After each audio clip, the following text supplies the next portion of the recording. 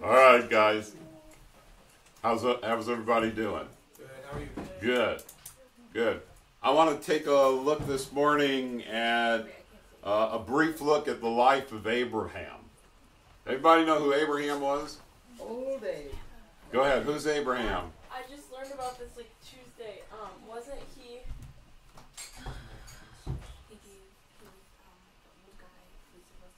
Thank you. They are thinking. Say it louder. Okay. Okay. So there's like this guy. Okay, the caucus came up with a decision. What is it? Okay. So wasn't he Abram? His wife was not able to give birth to kids, but God, he had asked God like, we don't have kids, could we have kids? And God was like, we're gonna give you kids. And when he was waiting to have a kid, he decided to take it upon himself to have his own kid. Ooh. And because he wanted to like bless that kid, when he had the kid, God was like, no, I'm gonna give you a kid, and then he gave him Isaac. Was his name? Yeah. Or was Isaac the first kid? Isaac wasn't the first kid, but Isaac was the kid of the covenant. Was the kid that God gave him. So There you go. pretty decent, pretty good. All right. But part of what we want to look at today too is the fact that Abraham carries the title, the father of what? Many nations. The father of our faith. Father Abraham is basically a model of what faith really is in walking with God. And so the major religions, Islam, Judaism, and Christianity, all ascribe and look at Abraham.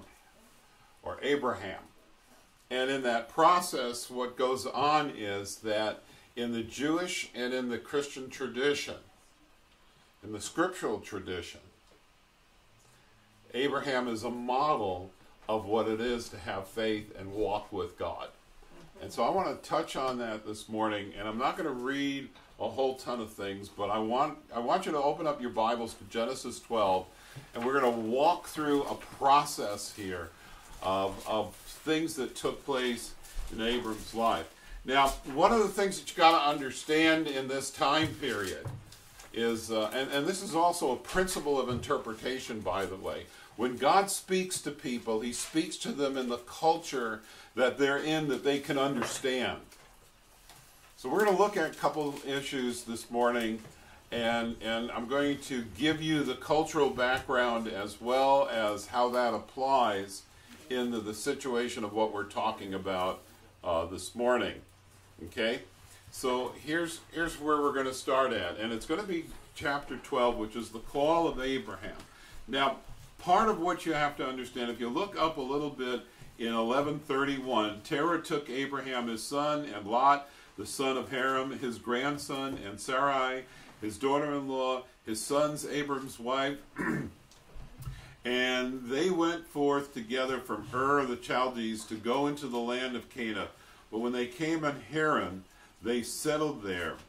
Now, the days of Terah were 205 years, and Terah died in Haran. Now, when they left, okay, they left Ur the Chaldees. Now, Ur was one of the most sophisticated modern cities of the time.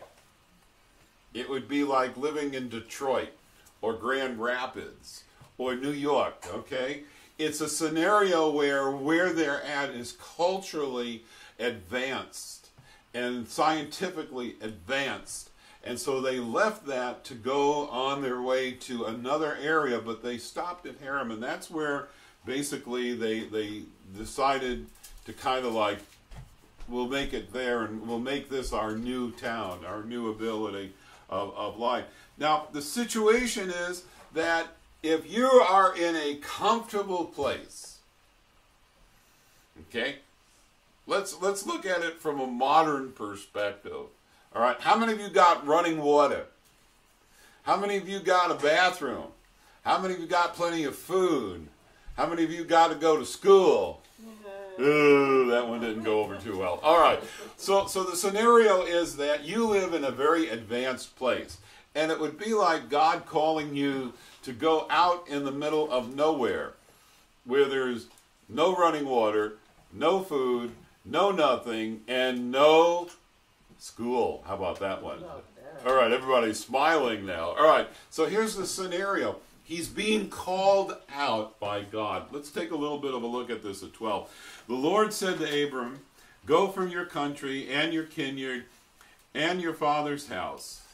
That means you're totally going to leave everything behind. You're leaving your family behind. And you're venturing out, okay? And he says, to a land that I will show you. Now, here's a scenario which I think is really interesting. God is talking to him and telling him, move out. And I'm going to show you where you're going to move. But I'm not telling you exactly where yet. How many of you would buy that? Okay, as a situation. It would be like your dad or your grandfather saying, hey, we're going to move. Well, where are we moving to? I don't know yet, but we're moving. How many of you would think that things are really secure there and really great? But it's God that is telling him this. A land that I will show you. And I will make you a great nation, and I will bless you and make you great, so that you will be a blessing. And I will bless those who bless you, and with him who dishonors you I will curse. And in you all families of the earth shall be blessed. Isn't that kind of a cool calling? And so you get this situation of the call. And it breaks down into 6 things again. He gets the call, and he's told to go. He's not told where to go, but he's saying that I'm going to show you where to go. That you're going to be a nation. That you're going to be a blessing. That I'm going to make your name great. That those that are going to come against you, I'm going to curse. And later, he's going to show them where they're going to arrive. Okay, so the situation is, here's the call. And when the call comes, he packs up and he gets going and he moves and he winds up in Egypt. Now, if you had promises like that, wouldn't you think God is walking with you and things are going to be kind of cool? So there's a famine that takes place in the land. And when the famine takes place in the land, they wind up in Egypt. Now, this mighty man of faith all of a sudden is struck with something that becomes actually his first problem is Egypt. He has a promise. He's walking in the promise. He gets to Egypt, and the first thing he says to his wife is, now, Sarah, just let's do a favor here.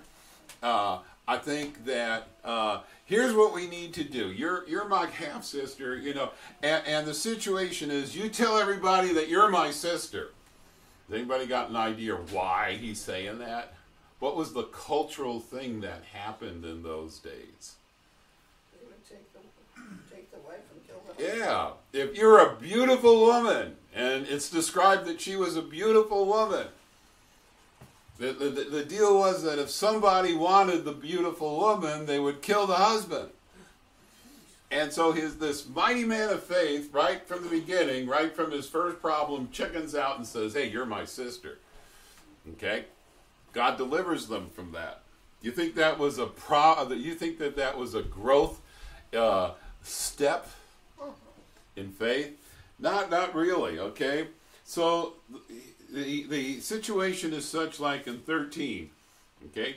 He's with his Lot, and the two of them are having some real problems. This is chapter 13. And so what happens is the second problem is Lot. They grow, they get bigger and bigger and bigger, and then they have fights that are going on between Abram's servants, Lot's servants. Abraham goes, look, dude, we're having problems. Here's what we're going to do. We're going to separate. And if you go to the right, I'll go to the left. You go to the left, I'll go to the right. But the land can't keep us both. They were enriched that much. And so Abraham's choice was to follow God, but Lot's choice was more of an economic one. Lot looked and he saw, what city do you think he saw? Yeah, Sodom. And it looked like it would be really a prosperous place for business. So what takes place? He says, I'm going to go there and I'm going to go to the Sodom. And when he says I'm going to go to Sodom, what happens is that They split. They go in different directions. God says, again, he affirms his promise to Abraham. Okay? And then there's a slight little problem because Sodom gets attacked. Abram takes his servants. They go down. They rescue Lot. Great victory. Everything is terrific.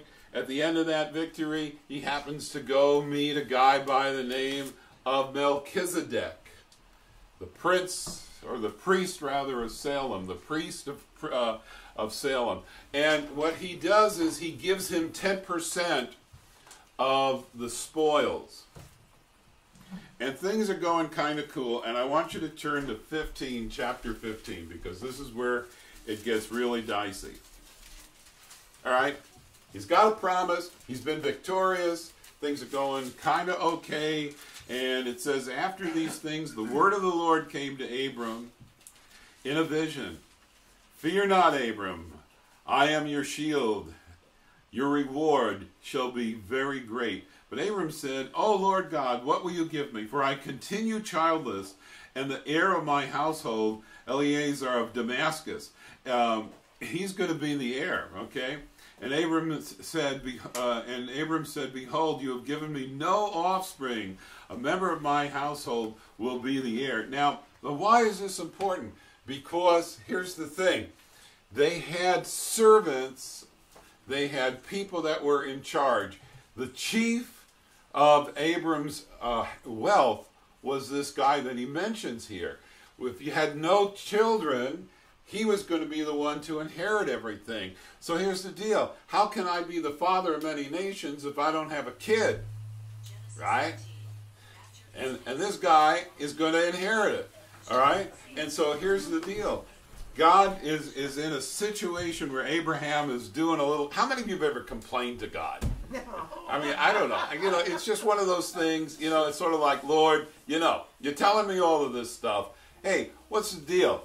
You know, how is this all going to come true? How many of you have heard things from God about what your future is going to be like, but you do the same thing? You go like, how's this going to come true? I don't see any evidence of this thing happening. I don't have any kid. Stuff is really bad. Sarah's beyond her years. It's a mess, God. What are you going to do? What's the sign? Okay, now, here's what gets interesting, and here's where it's going on. If you had that type of promise, and you look here, where he's complaining in verse 3, you're not giving me any offspring. And behold, verse 4, the word of the Lord came to him, this man shall not be your heir, your very own son shall be your heir. An impossibility, right? And then he goes on and he says, and he brought him outside and said, look toward the heaven and the numbers of the stars. You're going to number them. And he says to him, so shall your offspring be. And then verse 6 is very important. What does verse 6 say? Let's read it together. And he what? He believed the Lord, and he counted it righteousness. Okay? Now, when this happens, what this is going on is that Abraham believes God. Now, that isn't a situation of like, yeah, I believe you, Lord. It's a situation that brings in conviction. And what is taking place with this is becoming the foundation of our faith and salvation in Jesus Christ. This is the key to your salvation. Is what God is telling you true or not? Y'all catching it? Because there's two foundational things we've seen so far. Last week it was Genesis 3:15 about the serpent, and about Christ, and about the promise of the gospel. This is a promise that has the means of obtaining that promise, even in the Old Testament. All right, now, what's the difference? Everybody wake up, here it comes. What's the difference between religion and a relationship? Religion is tradition. Well, religion can be tradition. What else can religion be? What you believe in. What you believe in? Yeah. All right, so everybody believes certain things, right?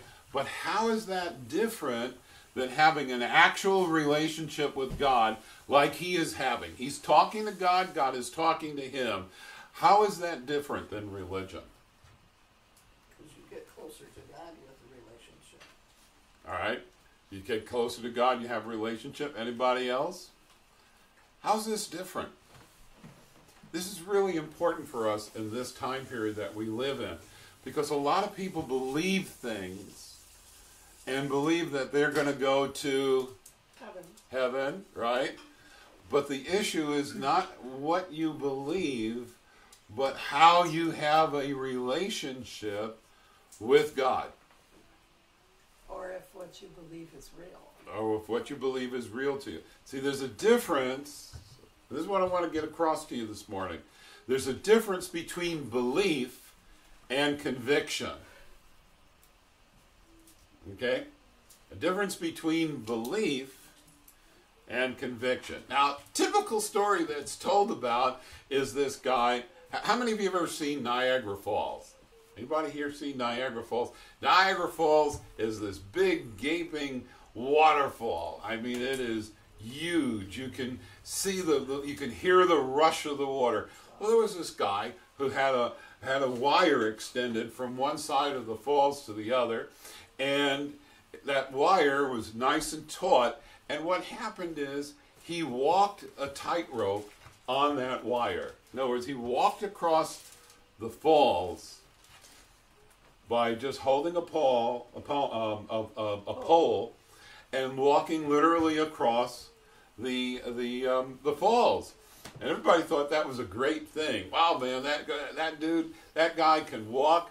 That's really great. That's fantastic. And he says, well, how many of you believe that I could get a wheelbarrow and walk across the falls with a person in that wheelbarrow? Everybody went, yeah, we think you can do that. And he said, then here's the next question. Who's going to go in the wheelbarrow? Absolutely not. Yeah, I believe that you can do that. Okay, where's conviction coming? Conviction comes in by you getting in the wheelbarrow. Hello? And there's a world of difference between believing something and getting in the wheelbarrow. Are y'all there?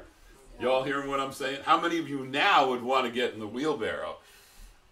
Oh, come on, you guys. Nobody here would want to get in the wheelbarrow? How about you, Jesse? You'd rather walk across? No. No.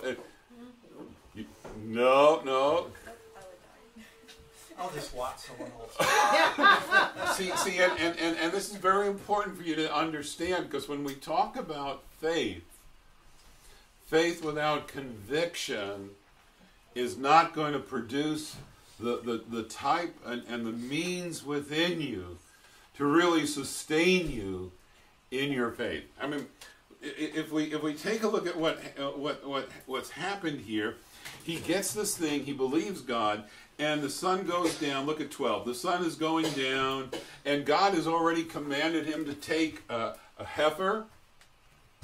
Okay? He says a heifer, a female goat, 3 years old, a ram, and a turtle dove. And what he does to the animals is he cuts them down the backbone, except for the birds.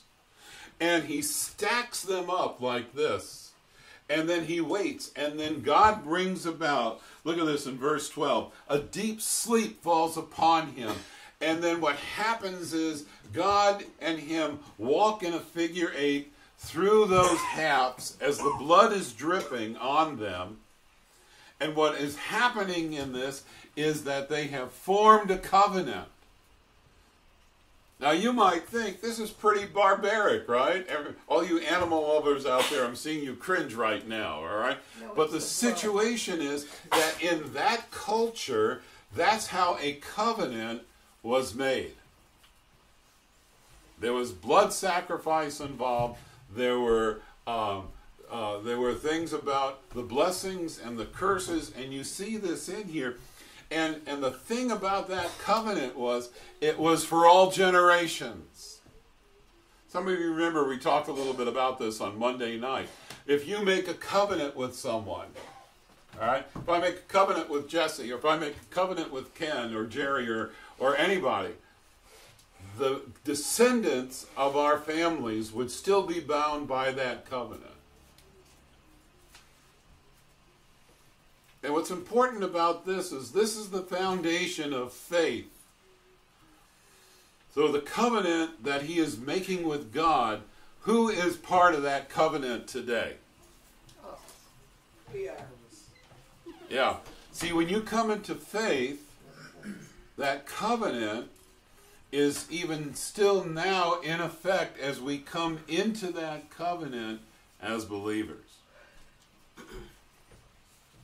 All right, here's the deal, all right? We are Jews. We follow Christ in a covenant. And then when we look at like Galatians or Ephesians, there is now one family of God, both Jew and Gentile. And we have entered into this covenant, okay? And he had problems along the way. His faith was tested all the way up to chapter 22. Let's turn to 22. This all making sense to y'all?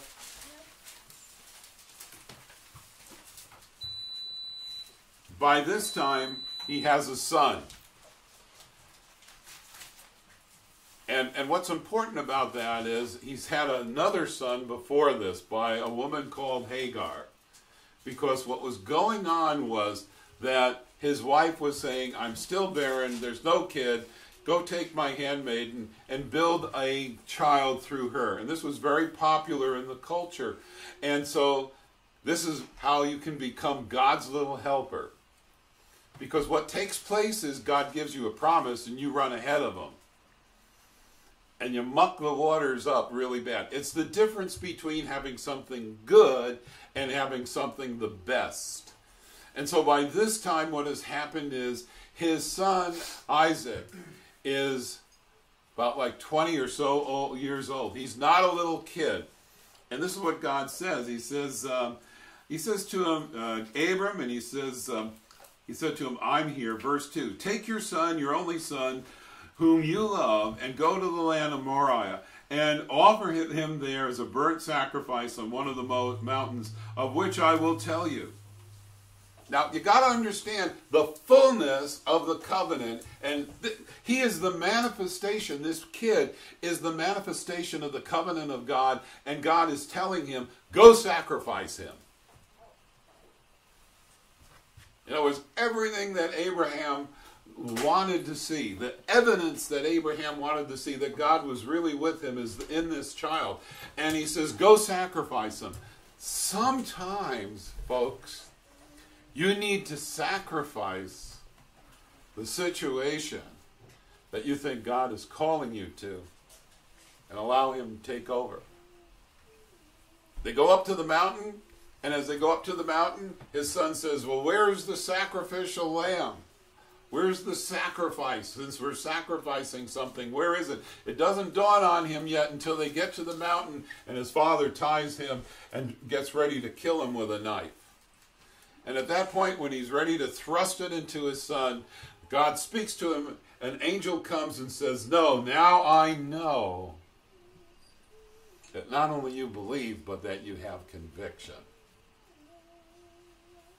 Now let's turn to Romans, the 3rd chapter, and bring a New Testament concept into this whole thing that we're looking at this morning.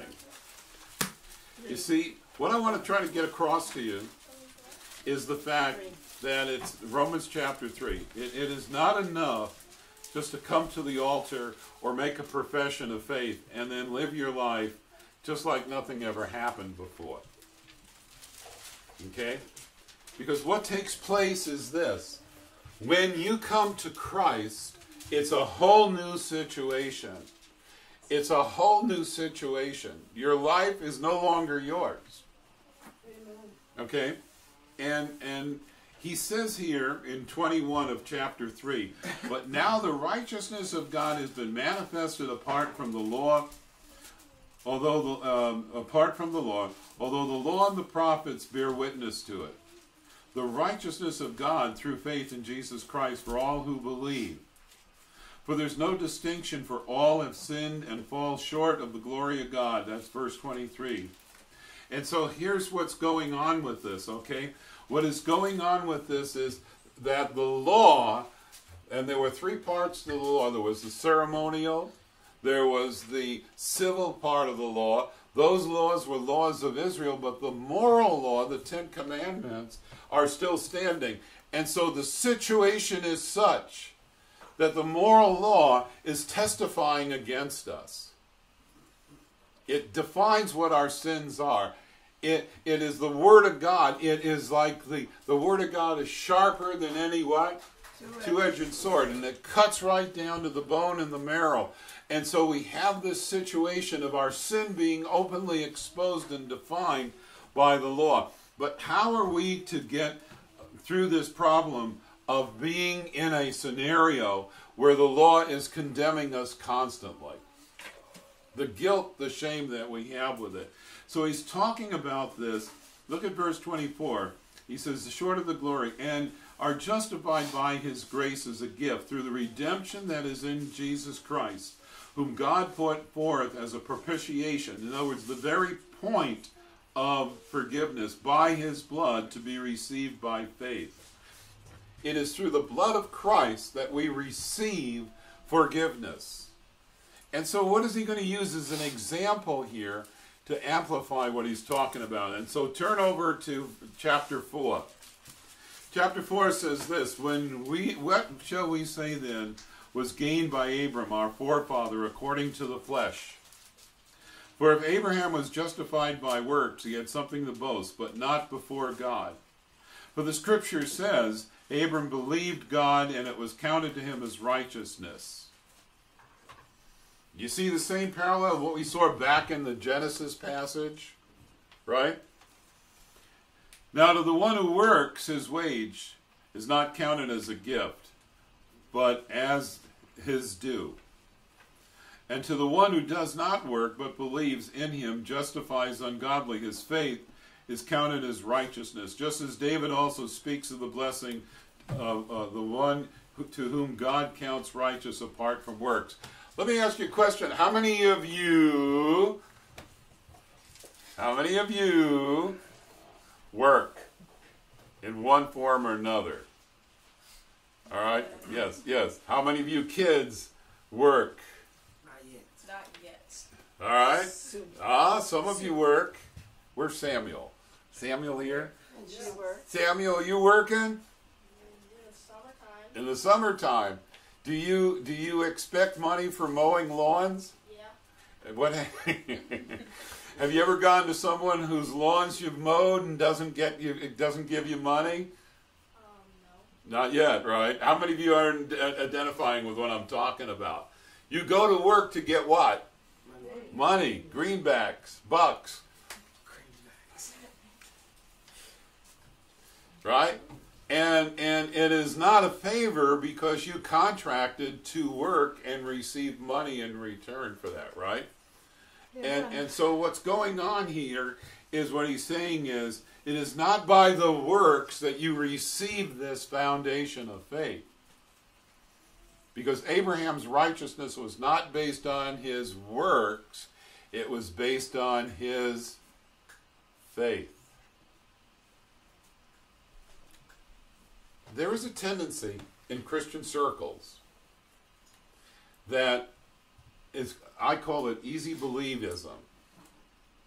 What I mean by that is people say a lot of things that they believe. Just like the guy on the high wire saying, are you going to get in the wheelbarrow or not?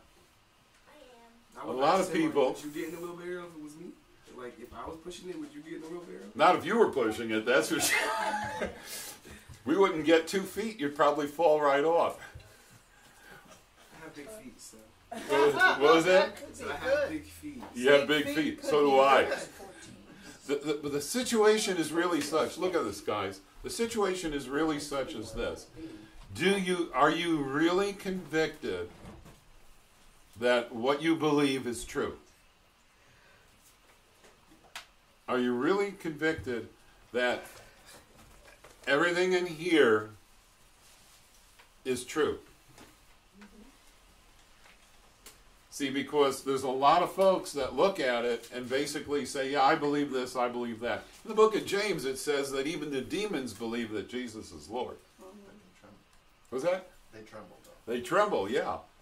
Why do they tremble? Because they are convinced and convicted that their doom and destruction comes through the blood of Christ.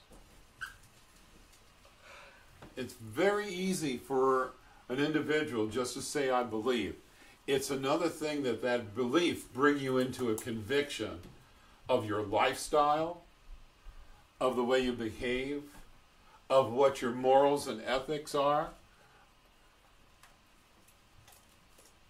That is very important. And so what I'm emphasizing this morning, it's not enough to say, yeah, I made a commitment at the altar and live your life just like nothing happened. And it's very easy to read the Bible and read it as if it's fiction, just like The Hobbit. But the situation is such that that is not the direction of what's being called for here. What's being called for here is that we go beyond belief and bring about conviction. If you believe that what is in this book is true, then it should have an effect on how you view the entire world.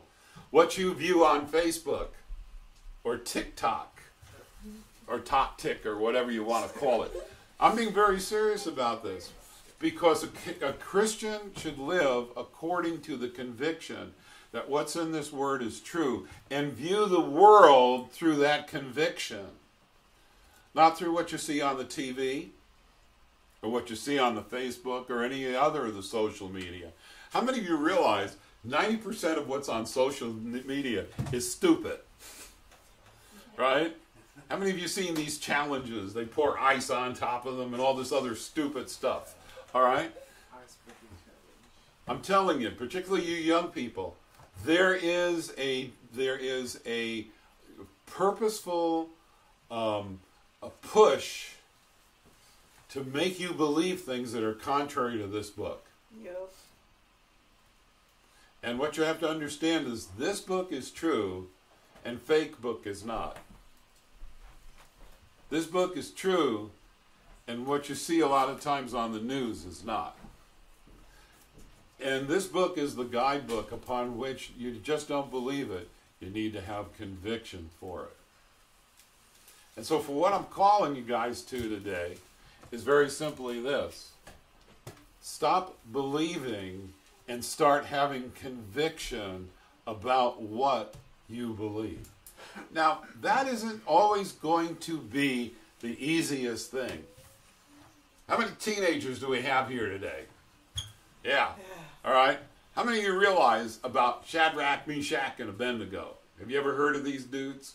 These are the guys that were brought from their land into a foreign land, and they were being invested in by Nebuchadnezzar to be the future leaders, to be brainwashed to live just like the Babylonians did, and then send them back to their old land so that they could rule the same way the Babylonians did. Only it didn't work out so well when you read the book of Daniel. They had this idol, and what was going on is when the trumpets were sounding and everything, everybody was supposed to bow down to this idol, except there were 3 teenagers that said, no, dude, we ain't doing that.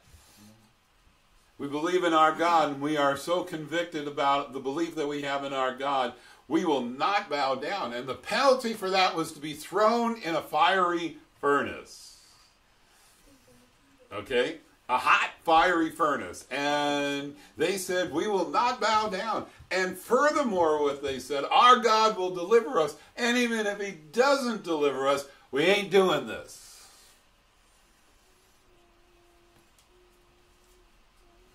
Hey guys, how many of you would be standing? And they got thrown into the fire. You all know this story. You probably heard it, when you were just about wee-high to a grasshopper. But the fact of the matter, the story, the whole book of Daniel is talking about conviction and application and faith. They were willing to die for what they knew was true. And we need to be in that same mindset looking at the world through the vision of the Scripture, looking at the world through the way that the Scripture defines it, and standing on that, even if it means going through the fiery furnace. The Scripture that says that if you deny me, I will deny you before my heavenly Father. Remember that? Jesus talking about that? It's a time to take a stand, folks.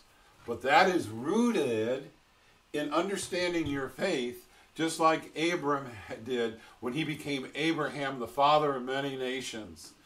That covenant is alive for us today. When we come to Christ, it is through that covenant, that door, in faith, believing that what's in this book, that what Jesus taught us, what the Holy Scripture teaches us, is absolutely true, and we are convinced of that even to the point of death. And there are people your age, all of you, that are living in a world today where taking that stance means death.